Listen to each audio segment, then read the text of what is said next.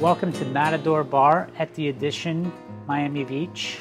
I'm Angelo Vieira, I'm your bartender today, and I'm going to make you one of our signature cocktails called the Muleta. We start off with a mixing beaker. We're going to add big blocks of ice to that.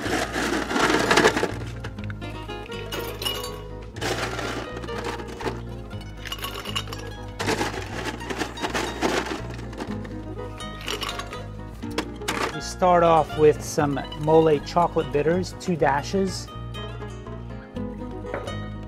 and a couple of dashes of Hellfire habanero shrub.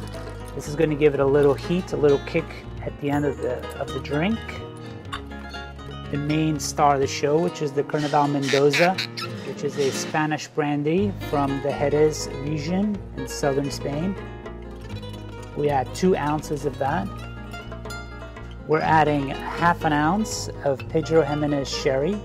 Has a lot of kind of raisins, dates, dry fig kind of flavors to it.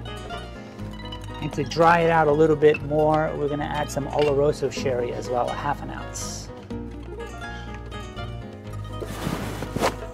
Now we're going to give this a nice long stir to really blend the ingredients together and chill everything and give it a little dilution. But again, using all very Spanish ingredients, kind of like an old-fashioned style cocktail.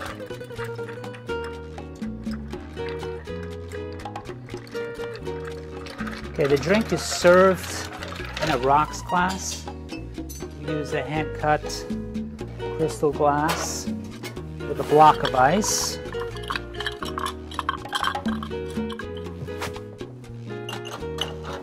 A single block holds the temperature and less dilution comes into play with a large block rather than small individual ones.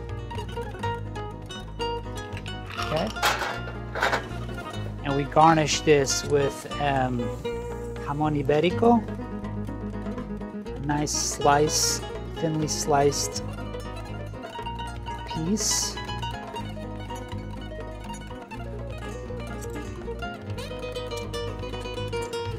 Now, when you let it sit in the drink, the saltiness also comes through.